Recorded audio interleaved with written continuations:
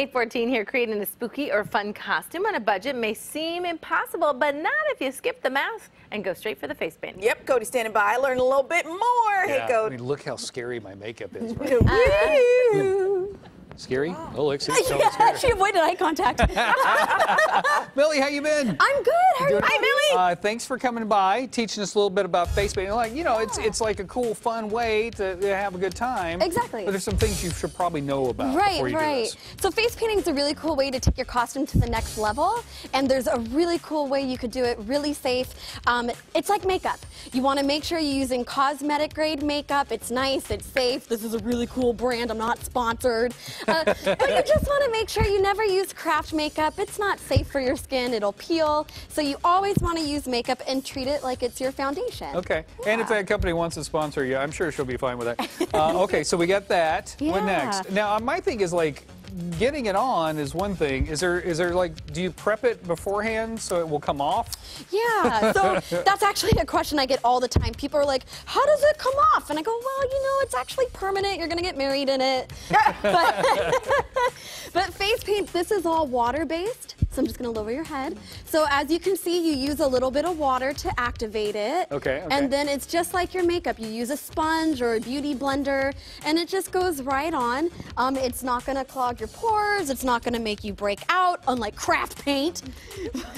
I have a little bit better. Wow. I was going to say, she is feeling that craft paint. So angry at craft paint. Angry at craft paint.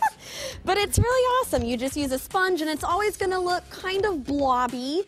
And then you get your line work, and your cat. Can you go on your knees? I'm really sorry. You're really tall. I even wore my platform shoes too. Yeah, and so you just kind of sponge it, and you just pat it, and it's a really cool way to get that coverage.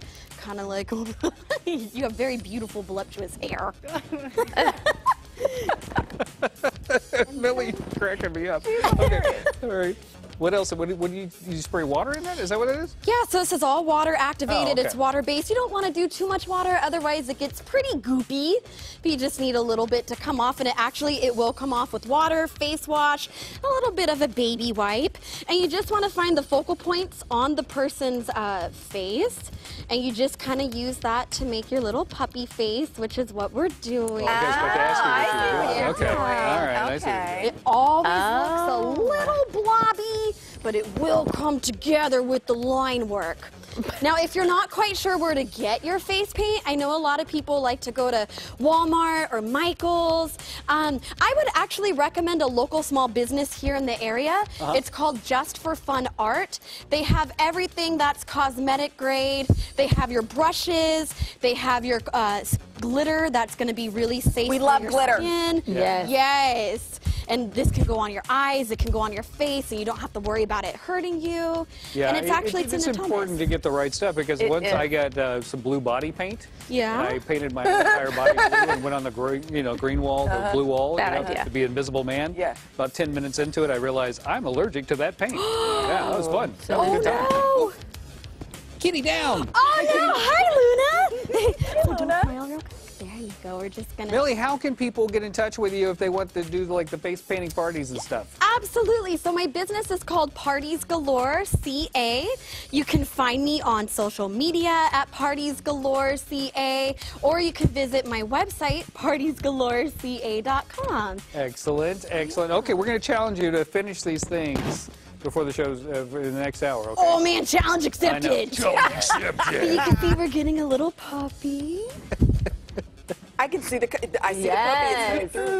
BT dubs. So Millie has cute. always Wings, cracked me up. Millie's wings Yes. are amazing. They are Yeah. amazing. Oh, thanks. Puberty was really good too.